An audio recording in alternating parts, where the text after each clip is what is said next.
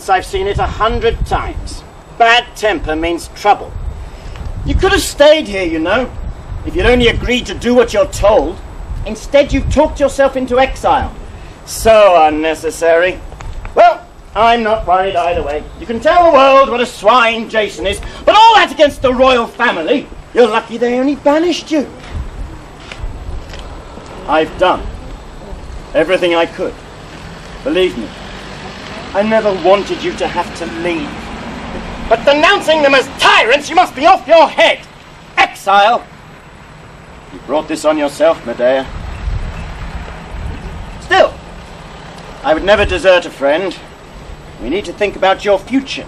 That's why I've come here. We can't have you destitute, not with the children. It can be difficult, exile.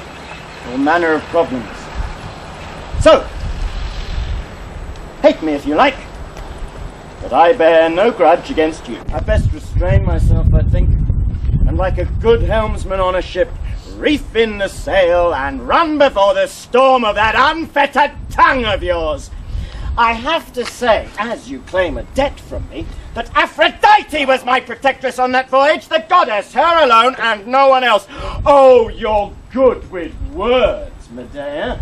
Perhaps it seems unchivalrous to suggest that it was simply love whose arrows forced you to save my life. I don't want to make an issue of it.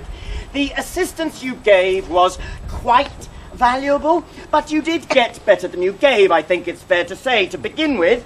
Instead of that barbaric place, you now live in the civilized world, a seat of justice and the rule of law, instead of mindless violence. Everyone here knows how clever you are. You're famous. If you'd still been living in that far-flung country of yours, no one would have heard of you. For my part, a house crammed full of gold, or the skill to sing and play like Orpheus, would have no meaning without the fame. So much for your part in my heroics, but you did raise the subject. As for my marriage, my royal marriage, that was a clever decision, you must agree, as well as a sensible one. The best thing, too, really, for you and the boys. Now, wait a minute. When I arrived here from Iolcus, weighed down by a series of disasters, what greater ambition could I have had as an immigrant than to marry the king's daughter? It was not. And I know that this is what upsets you.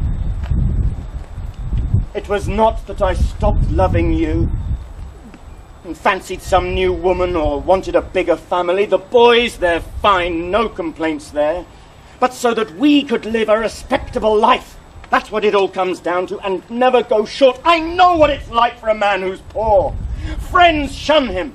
This way, I could have another family as befits my station and bring them up as half-brothers for our boys. One big happy family.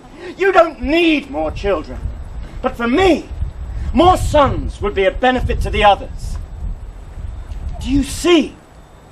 What's wrong with that? But for your sexual jealousy, you women, you're fixated. You've convinced yourselves that if you're happy in bed, nothing else matters.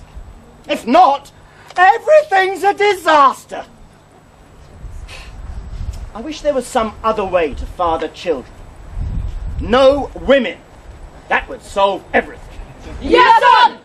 You men too, stekos mesas logus omus.